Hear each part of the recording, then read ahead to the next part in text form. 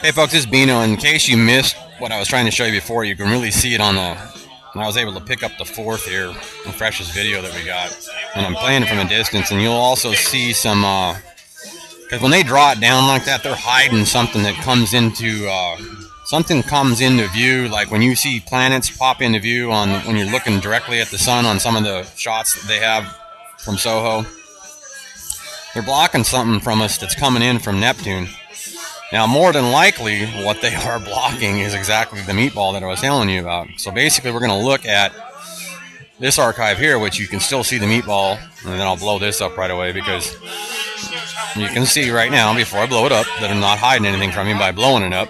And basically, when you look at core 1, at 2 and 3, you'll see that basically this is the image that I'm telling you, that there's an alignment of some planets that they don't ever tell us about.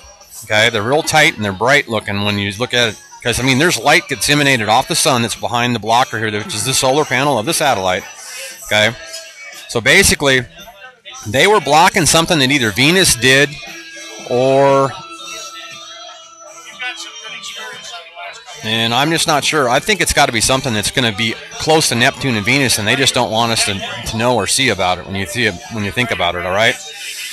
So I'll see what they got going on Soho and everything too, but we'll pump into this here and we'll blow this up. And let me save some video time here. Hang on. So this is basically the freshest we've got of the meatball here, okay? And it stays constant. It's floating along just like Venus. And you pretty much know that there's no flipping way in hell that this can be any kind of a mirror, because basically you'll see, you just watch the whole circular, and there's no way something is going to mirror like that out in space. Even though we know Venus is hell lit up like that, there's no way it's going to put a shadow off in space that humongous, okay?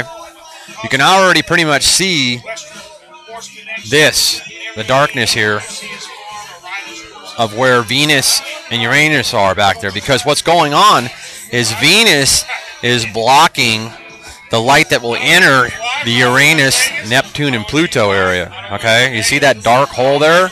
It's not a black hole, ladies and gentlemen, okay? Because back in the past, you can go to certain things and go in there looking at the suns behind Uranus, Neptune, and so forth, because there was a certain position that was just right a while back that I even believe, I don't know if it was, actually I think it was one of the satellite scopes was able to see it, and I don't believe that it was, I do not believe that it was, and yes, ladies and gentlemen, but this is vast amounts of space between Uranus and Venus, and then you go and look up the sizes of Venus and Uranus, and you'll understand that Uranus is not even bigger than Jupiter, okay?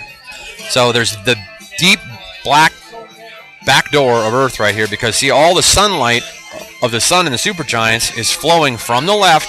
Like I tell you, it's an actual factual, and then this is our meatball that we have seen move in and out from this side of the sun, okay, which I would call the north side of the sun, because when we're looking at Earth, we rotate to the east, but it's still the north side of Earth here, that basically this object is north of the sun and of Earth and Venus and Uranus and everything in stereo play out there in space, okay? So you can't miss the flipping meatball. It's right there in front of your face, and I've only got to blow it up to, I think, to like 400, okay? And then the sun and the supergiants is being blocked right here, and I made a mistake. I didn't have anybody correct me, but it is more than likely, this would more than likely be Mercury right here, okay? The closest thing right now to the sun.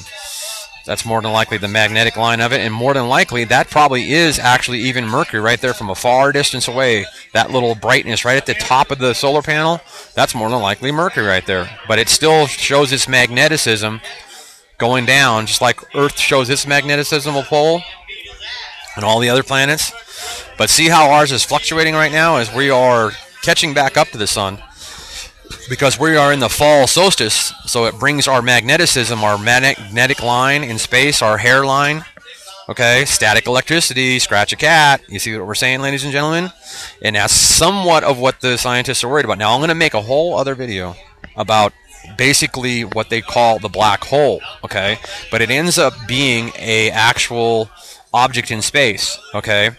So now maybe it's doing what everybody's always said, the black hole. And what I'm keeping on saying is I really believe Einstein and just about anybody that's had this theory that there's a black hole in space, and even when you've listened to Beano, just a blue-collar piece of poop, telling you this straight-out actual fact, that I really do not believe that there is anything that is a black hole. Now, everybody has been in construction or went by on something on the freeway before, and they've seen basically, thanks, they've seen a concrete grinder. They will grind up the concrete or the asphalt that's there and mix it in with the new concrete and use it instead of moving it all away. It saves a ton of fuel and labor and everything like that, and then they re-aggregate it into the, and that's what we have naturally out there in space. If anything is going to ever be called a black hole, it's not a black hole. It is something that we are still, and all the scientists are studying and trying to figure out what the hell is a meat grinder out there. Yes, Beano's been an ex-butcher and a meat cutter, ladies and gentlemen.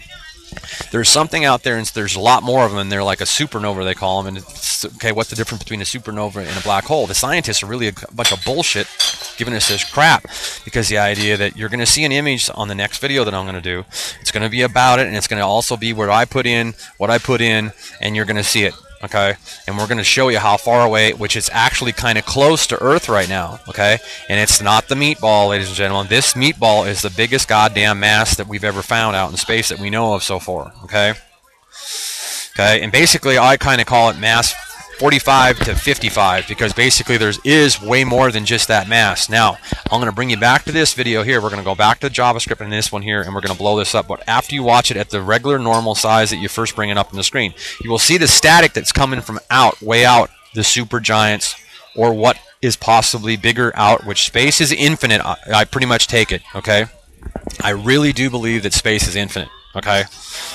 It's a theory. And it's the idea that it's a theory and it's an actual fact that will never be disproved, because mankind is never going to find out how big space is. Okay, these are vast distances we're shooting at here, and we look like we're just shooting in a little bit of a shoebox in a closet somewhere, ladies and gentlemen. Okay, and you're looking at Neptune and the sun and the supergiants shooting the shit off. And as you see those big old lightning bursts coming across the space, it's static electricity, and it's static CME from suns that are in the supergiants way to flip out, that are 74 times the size of the sun. Okay, so just realize if this is just the sun right here, it's the idea that all that static that you're seeing coming in is coming in from, yes, something that's 74 times the size of the sun. Okay, and we are in a very rare play in stereo play in space, which is infinite. Beanoblack will say space is infinite till the day I die. You will not find a corner of space. Okay, Einstein and a few theorists have a little bit of theory of relativity and all this shit like that, a little bit wrong, okay? Just a little bit. They weren't wrong on much. But there's some theories that are going to be disproved over years, and they'll be dead and gone when they finally prove that what I'm saying is actually true. But space is infinite, ladies and gentlemen. You're never going to find the ends of space. Now we're going to blow this up, and I'll do it real fast in front of you so that you know that I'm not screwing with you, because you've seen all that static play. Now here you go, we're at 400, okay, and we're looking in at Neptune, and you're going to see a little bit of the blackness that's out there behind Neptune and so forth and so on, because you can see with all this CME action, look at that big old CME come by, and then look at the darkness of space at the back door of Earth, in which I will flop over real fast and go to the other one and realize, remember, see this black darkness that's way the hell out there? It's not a black hole. This up here behind the sun is not a black hole. Space is infinite. It is humongous. They don't want you to be freaking out that makes it, because what it does, ladies and gentlemen, I will stuff a Martian any day of the week, at least one of them, because we need an example, okay? And there's not. I don't believe in UFOs. I don't believe in a Martian or any damn thing, okay? The actual factual is, when you start believing and understanding that space is infinite in size, who the hell could ever say, with betting their life, that the idea that there's not something out there somewhere? Because it's too goddamn large, and realize how small Earth is and how we are hiding out in a flippin' little rabbit hole, and this big old meatball exists, and a lot of other big ass shit exists out there.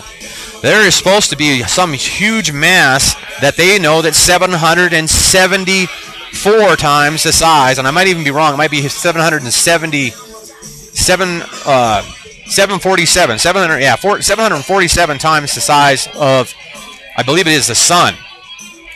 And if not, it's Jupiter, okay? But I believe it's the sun. And it's just a huge mass that's out there, and they know it's out there. They've seen it. But this is the meatball. This is what, when they get off the space cowboys thing, is they stay straight out. That's what we don't ever talk about. Because this thing is hell of freaking almost half an infinite. And infinite is forever, ladies and gentlemen, okay? But for half the infinite ofness of something out there in space, this is the other side, ladies and gentlemen. You're not going to go to the other side. When you're dead, you're going to be just like Venus if it got hit by a freaking this big-ass meatball at light speed, okay? You're going to be deader than a doornail. Your light bulb's going to go dead. You're going to be gone, okay? It's that simple. Don't going to get in a fight with religious people. There is no... Space is infinite, okay? Space is infinite, okay? And the meatball is right there in front of your eyeballs, okay? And look at all that static electricity. Just back up the video to what I was showing you of all that static electrical that's coming by from more than likely the supergiants, because there are stars out there that are 74 flipping times the size of the sun, okay? And a lot of this stuff, when you're looking at it, not even a pixel on here is the size of the Earth, okay? Now, when we have you over at Secchi, at the one shot, you are going to see the actual size of Earth, okay? Now, I'm going to take you over to that Secchi shot there. We should be able to get back to this one. Come on, baby. What happened to you? Now, I got to load you back up. Hang on. Now, you can go ahead and go search. I'm not going to even misquote right now. I know I'm wasting time and looking it up and everything like that. But remember how far out that they can shoot from, okay? This Soho satellite is hella distance away from B, okay? And this is A. This is what I was showing you with the meatball. And you can't miss it. And we'll go up and then we'll slide over and look at Earth, okay? And that's actually pretty much when you're... I mean, it's actual factual. This is actual, basically... Electrical data comes back and forth, and then we get basically a facts, ladies and gentlemen. This is all facts, which is basically a fact, 1,000% infinite factual. With the idea that there's your size of Earth, and actually Earth looks a lot bigger here on this shot, because the idea of the illumination from the sun and the supergiants makes it look huge. And what you hear is you realize it's the good thing that our North Pole doesn't wiggle like our South Pole, because there is the North Pole of Earth that's got a very good magnetic. You see what I'm saying? Look how strong it is way the hell up. Now, one of these days, where the hell do we find these magnetics at that's holding everything? Uranus, Venus, Jupiter, Saturn, Mars, and everything intact. Because basically, there's got to be a connection somewhere, ladies and gentlemen, of the hair strands of what you're seeing of the actual magneticism of Venus, Uranus, Earth, every planet that I ever show you up here on the Secchi, because those are the actual magnetics of each planet, okay? And yes, right now, our South Pole is a little bit naughty, okay? That's what a lot of scientists are getting hushed up about, the idea of the actual factual. Could we actually break away from the sun? Okay? Let's pray the flip not, okay? And I'm not worried about it, because look at that massive, strong electrical magnetical that we have on the North Pole all the time. And we always know how solid we see the North Pole axis, okay? So, as long as we don't ever vibrate, and we always go through head first, so basically that's a good, strong connection, because see, we're always following whatever that magnetism is up there, and it seems to always stereo play around the sun right here to your left. So a lot of the actual factual is coming through your brain and not listening to the propaganda bullshit that a lot of times Einstein and all the theorists that had theories along with him about space and shit like that were not 1,000% correct. I love them. They were brainiacs, and the idea of the actual factual is 99.9% of the theories are right. Space is infinite, and there's probably no fucking black holes, and I will show it in my next video, okay? And in the future, yes, as soon as the government decides to show the moon's latest little escapade of those 2 satellites, we will make sure that they tell you the truth, ladies and gentlemen. Beanoblack ain't going anywhere, ladies and gentlemen. And I love every human being on every branch of the United States military service. I'll tell you that right now. And I am just nobody, okay? Just you can see this stuff in actual factual for yourself, and it doesn't take you too hard to figure your brain out on it, okay? And there's the meatball, ladies and gentlemen. It's right there, and it's way the hell out there, okay? But it is back towards Venus, and back towards Uranus and Neptune and Pluto, okay? And we also know there's some stars way out behind Uranus, Neptune, and Pluto, okay? They found them with some satellites a long time ago, okay? Satellite telescopes a long time ago, they found it, okay? There's pictures of them. You can even go to the Worldwide Telescope, I think they have them in there, okay? So this is this video. The next video I get around to, whether I have it time to tonight, I'm going to show you what matches to be the same thing that what they're calling a black hole. There is no flipping black holes, okay?